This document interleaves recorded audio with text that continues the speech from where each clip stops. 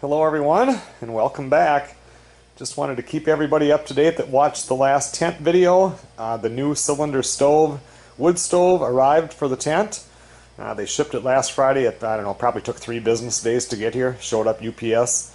So the new one is here. I need to get this one taken out, put together, and I'll pull the legs off the old one, put it in the same box and package it, and then get it sent back.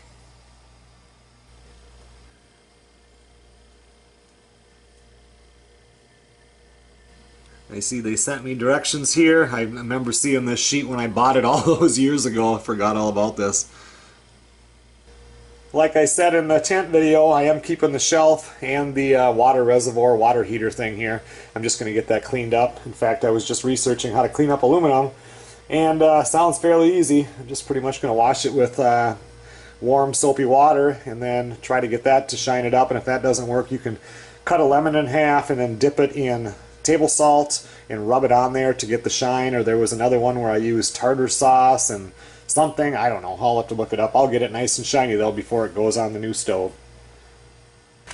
I wanted to show you guys this. I mentioned it in the other video that when you buy this, if you're using it for camping, everything fits right inside. It's really neat. I mean, I've never had to use it that way because I just had it permanently at the tent, but it fits inside, so the thing really is easy to transport.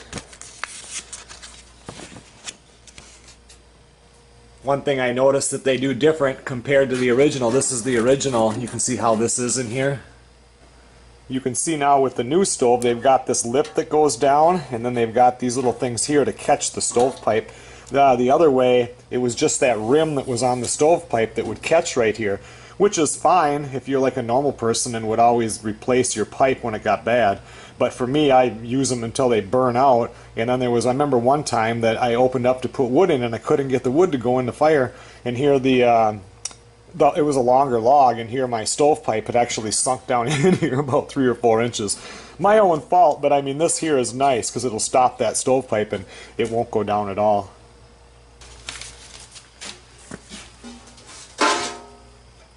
Oh, these are the 4 new legs. They were inside there.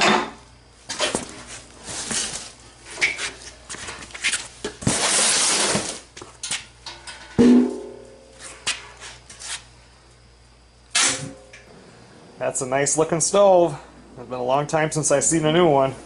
It's got the old style door, which I wanted. And I still see it still has the old brass tag on the front here. The old one had fell off earlier this year.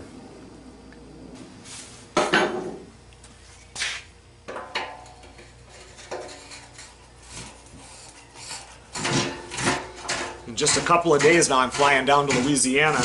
I'm going to spend 7 days down there with Melissa. That's if I can get there. That flood that's over in by Houston and all that in Texas, that is not affecting her, but she just texted me about 20 minutes ago and said that the airport, the New Orleans airport, is closed until Wednesday because of the weather. Well, my flight goes in there on Wednesday. So anyway, I'm supposed to. I've had those tickets bought for over a month. I always buy them a month early because you get a way better deal. And now I guess we'll just kind of have to wait and see what happens.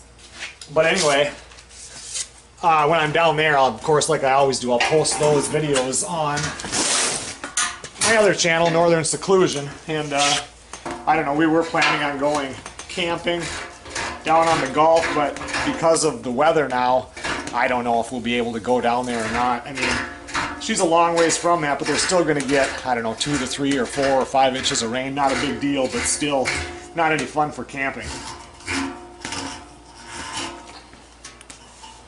I sure don't see any difference in quality 10 plus years later here. Everything looks about the same. The metal is all the same thickness. The new one is a little cleaner, that's for sure.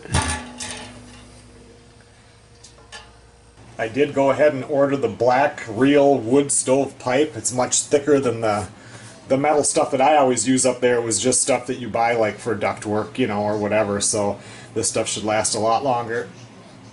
And I also ordered 3 5-inch dampers. I like to have them on hand. 6 inches easy to buy, 5 inches not that easy to buy. I know a couple stores that carry them. This time I just ordered it. And then I'm really picky about my damper when I put it in the stovepipe.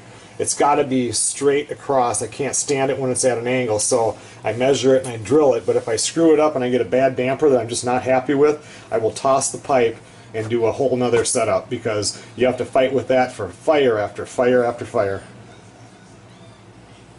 Okay everyone, well thanks a lot for watching. That's all I'm going to do right now. I just wanted to show everybody that I got the stove. Now I'll go in and I'll clean that stuff up, and next time we come out here we'll see how everything fits, if the shelf still fits. They say that it'll all fit into the same these little holes here and everything, so we'll see. Anyway, like I said, I'm going to go to Louisiana if everything pans out the way it's supposed to, so I'm going to be gone for a full week. If you want any videos, you're going to have to go over to the Northern Seclusion channel. I'll post some there if we go camping, something of the house, if there's a lot of rain, who knows. Whatever happens, I always have my camera. My latest little idea here for the tent, this is just a template. None of this will be actually used in the finished product if I do it, but I always wanted to build a true wood-fired smoker, one that runs on a wood stove that sits off. It would, on this one, sit off to the right of it and feed the smoke into the smoker. And then over on this side have where you put different kinds of wood for smoking. It would all have a roof over it and everything. I might even cover the whole face of this, except for the door, in stone. Anyway, just popping a few things around in my head. We'll see you guys on the next video.